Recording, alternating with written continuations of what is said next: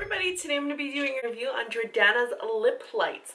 These are ultra electric hot neon lip glosses that make you feel like you're in the 80s all over again. So, I'm wearing one on my lips today, and this is the shade Radiant Raspberry. And that's an understatement because this thing is neon as heck. Now, I do have some live lip swatches for you. So as I review this, let's look at some live lip swatches. So the first shade I'm showing you guys is Pink Dazzle. This is an ultra light pink lip gloss. Now, considering that this shade is so light, I would have thought that there would have been a lot of different problems with it, but it really didn't present too many. It applied well, it didn't feather too much, didn't bleed, and it was slightly opaque when you build it up. This is not one of those glosses that you just want to swipe across your lips. You definitely want to dab and go slowly while applying this product. It has a slightly vanilla, warm vanilla scent, very similar to other Jordana products, not as overpowering as the matte lip products though. The next shade is Hot Pink Blaze. Now this is definitely more of a coral than a hot pink, and this shade applied just as well as the first one. Very, very neon in nature. You really don't need a liner with these products. If you do want to put a liner, you can. This will just up the opacity of these, but on their own they're pretty decently opaque for the type of products that they are. The third shade is Ambient Orange. Now this is a very, very bright orange gloss.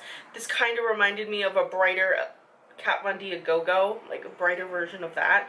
And this applies very glossy and smooth. Again, it's same quality as the first three shades. The quality is pretty universal between all these products. There's only one of these glosses that underperformed. The next shade is Radiant Raspberry, and this is the shade that I'm wearing today. This is a little bit of a purple toned pink. This is a little bit of a purple toned pink, so I always feel like it falls under the fuchsia family. Very easy to apply, a little bit of a more wearable shade of the collection. The next shade is Fuchsia Flash. Now this shade I feel is just more of a purple. Kind of reminds me of the shade Heroine from MAC. And this shade had no problems to it, very easy to apply. Again, another more wearable shade. This one you can put a liner under it if you desire to, if you want to make it just a little bit more opaque. If you just want to apply this to, say, the center of the lips, you can do that. But it is opaque on its own. The only shade that presented a problem was shade number 6, and this is Purple Pop. I was expecting this to have the same kind of quality as the other ones, but this one was very sheer, streaky, just unpleasant to work with. Took a lot to build it up, and I feel like I never really got to build it up. So this shade was very much a disappointment. I'm not sure why they didn't add more pigmentation to this one. So with these shades, you can put a liner underneath. You'll especially need a liner under that last one. But for the rest of them, you really don't need it. Like I'm wearing this one today with absolutely nothing on my lips, not a primer, not anything. You can top these on top of lipsticks because they're not tacky, they're not sticky, they're not heavy. You can dab this right into the center of your lips for a little bit of gloss. You can do a lot with this. Because it's a lighter formula, and because it's not sticky or tacky, usually that helps to retain the product on the lip. This is only going to last about 2 to 3 hours before you start to see a wear. This is definitely going to transfer onto things.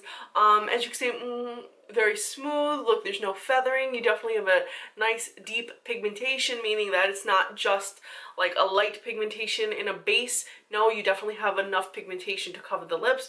This is not a common lip product that we see in the drugstore. We don't usually see like hot neon lip glosses that perform like this.